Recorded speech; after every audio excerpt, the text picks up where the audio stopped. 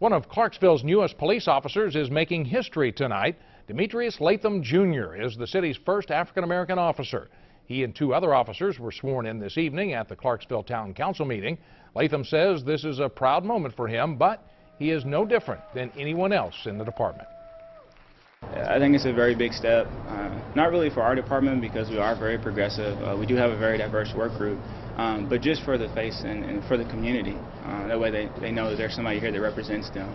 Along with Demetrius, officers John Smith and Chris Bartley were also sworn in. The three must go through the police academy before starting their patrols.